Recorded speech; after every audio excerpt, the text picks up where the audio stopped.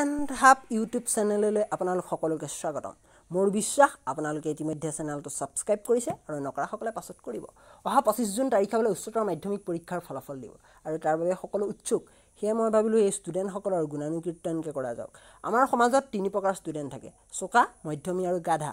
এই চোকাসকলৰ ৰিজাল্ট আগতেই গম পায়। তেওঁলোকৰ অনুমানতকৈ 1% ইফাল সিফাল হ'ব পাৰে, কিন্তু বিশেষ তফাত দেখা নাযায়। আৰু তেওঁলোকৰ মাক দেউতাকেও ৰিজাল্ট দিয়াৰ আগতেই মিঠাই, লাডু, পিঠা যি আছে বনোৱাৰ পূৰ্ণ স্বাধীনতা পায়। আৰে ভাই, মোৰ ল'ৰা চোকা যেতিয়া ভাল ৰিজাল্ট কৰিবই, তাত কিবা বাধা আছেনে? এনে ল'ৰাৰ ৰিজাল্ট যেতিয়া ভাল হয়, তেতিয়া ৰাতিলৈ খাচী, মুৰ্গী য'ত যি আছে চব লগ হয় আৰু ৰাতিলৈ DJ বজাই পূৰা মাছলৈ গৈছিলোঁ চলি থাকে। আৰু এই খানা খাই গৈ গাঁৱৰ চান্তা বান্তাহঁতে ক'ব, মাংসটো আৰু অলপ সিজা হ'লে ভাল আছিল, জ্বলাটো অলপ বেছি হ'ল, মছলাটো আৰু অলপ দিব পাৰিলে হয়। মোৰ ভাগত মাংসই নপৰিলে, ক'ৰ পৰা পৰিব? যিহে চিপিনা মানুহ, বোলে দিব পাৰোঁ হাতত নুঠে। কিন্তু সেই চোকা বুলি ভাবি থকা ল'ৰাটোৱে যদি কেনেবাকৈ ৰিজাল্ট ভবামতে নকৰে, তেন্তে ৰিয়েকশ্যনটো অলপ বেলেগ হয়। আনক দেখুৱাই বৰকৈ টিউশ্যন দিছিল নহয়, পালে মছলা।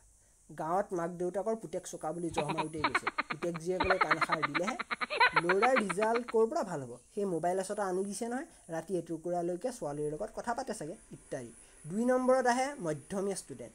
এনে ষ্টুডেণ্টৰ ৰিজাল্ট আগতীয়াকৈ ক'ব পৰা নাযায়। তেওঁলোকৰ পৰীক্ষাৰ ৰিজাল্ট ওলোৱাৰ আগমুহূৰ্তলৈকে ব্লাড প্ৰেছাৰ বহাৰ লগতে ৰিজাল্ট দিয়াৰ দিনা প্ৰায় 20ৰ পৰা 40 বাৰ পৰ্যন্ত সৰু পানী চুব লগা হয়।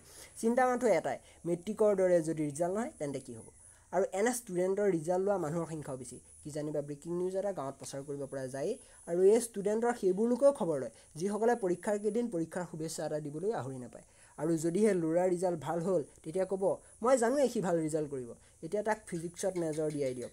আৰে ভাই, আৰ্টছত পঢ়া ল'ৰা এটাই ফিজিক্সত মেজৰ কেনেকৈ ল'ব?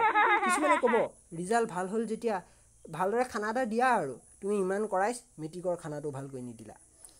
তৃতীয়তে আহে গাধা। এই লোকসকলৰ পাছ অথবা ফেইলৰ লগত ঘৰৰ বিশেষ সম্বন্ধ নাথাকে। ঘৰৰ মানুহো জানে, ল'ৰাৰ ভাল ৰিজাল্ট কৰিলে চাৰিআলিৰ চুকৰ দোকানত চব্জি বেচিব, আৰু যদি ৰিজাল্ট বেয়া হয় তেন্তে হায়দৰাবাদত গৈ টকা ঘটিব। আৰু এই সুবিধাটো পৰীক্ষাৰ্থীয়ে পূৰা দমে লয়। আৰু ৰিজাল্ট দিয়াৰ আগৰে পৰা চাৰিআলিৰ দোকানখনৰ পৰা ৰিলায়েন্স কোম্পানীত আম্বানীৰ লগত একেলগে কাম কৰাৰ সপোন দেখে। আৰু ঘৰৰ সকলোৰে আগত গৰ্বৰে কয়, ভাই, পৃথিৱীত যিমানবোৰ চোকা মানুহ আছে সকলো কলেজ ড্ৰপ আউট হয়, গতিকে টেনশ্যন নলওঁ। আৰু কথাষাৰ কৈ সি ভালদৰে অনুভৱ কৰে, মাৰ চেণ্ডেল মোৰ গাল, এই ঠাইৰ পৰা পলোৱাই ভাল। আৰু শেষত আহে আমাৰ ৰিজাল্ট কমিটিৰ মুখ্য সদস্য, HS পাছ কৰা বা পাছলৈ দিব লগা ষ্টুডেণ্টসকল। যিসকলে পাছ কৰিলে তেওঁলোকৰ উদ্দেশ্যি বক্তব্যবোৰ এনেধৰণৰ হয়: শইকীয়াৰ জীয়েকৰ ৰিজাল্ট শুনিছ? আটাইকেইখনতে লেটাৰ, ষ্টাৰ পাইছে।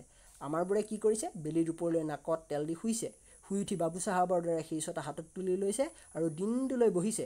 লোকৰ ল'ৰা ছোৱালীৰ সেইবোৰ খোৱা জীয়া লক্ষণ, আমাৰবোৰৰ ফালে হৈছে। আৰু এনেদৰে থাকিলে কি তহঁতক ঘৰতে আহি চাকৰি দিবহি? তহঁতৰ টকা ঘটা আশা কৰা নাই, কিন্তু নিজে খাবলৈতো কষ্ট কৰ। আৰু যিসকলে পাছলৈ দিব তেওঁলোকৰ উদ্দেশ্যি কথাবোৰ এনেধৰণৰ হয়: লোকৰ ৰিজাল্ট দেখিছ, তহঁতে কি কৰিম বুলি ভাবিছ? আজি খানা দিছে, যাবি লাজমান নোহোৱা মানুহৰ দৰে খাই আহিবি।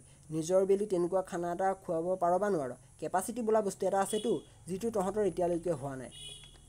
এনেধৰণৰ কথাবোৰ সাধাৰণতে ৰিজাল্ট দিয়াৰ দিনা আমাৰ পৰিয়াল তথা ওচৰ চুবুৰীয়াৰ মাজত শুনাই যায়।